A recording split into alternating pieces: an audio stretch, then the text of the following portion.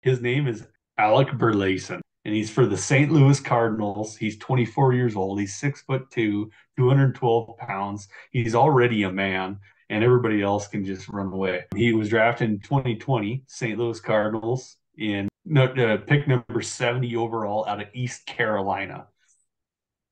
And I want to say this with the best gumption that I can possibly say it with. If it wasn't for Paul Goldschmidt being like the greatest first baseman in our era, Alec Burleson would be in the major leagues right now. But ipso facto, Goldschmidt is amazing. And Alec Burleson is going to have to play in the outfield because Goldschmidt's not going anywhere anytime soon. Just to touch on a few things, I don't even want to go into everything before 2022 because in 2022, it was amazing. He had 432 at bats, 20 home runs. He walked 29 times. He only struck out 67 times. His average was 331. His on base was 372. He slugged 532, and his on base plus slugging was 904.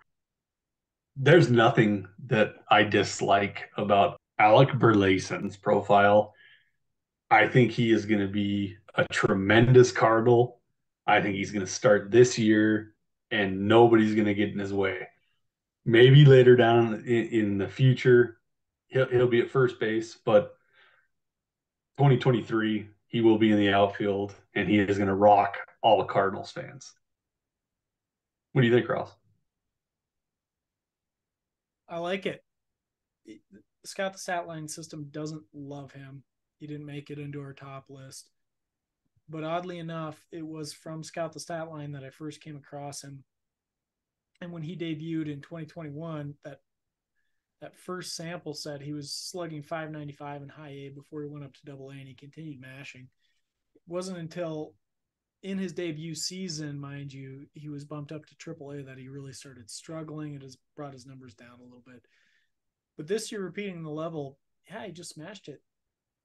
He went through the numbers: 905 OPS, hits home runs. I could see it. He's blocked. You know, he's Yeah. blocked in that system. It's going to be really hard for him to find playing time. If he does, if there's injury or he just hits his way into it, I could see him holding down a spot for sure. Yeah. One of my biggest prospect favorites right there. Man, you guys, if he's just floating out there, or if somebody just doesn't quite want to hold on to him, go get him now. If you enjoyed this video, please like, subscribe, and of course visit our website, scoutthestatline.com for more.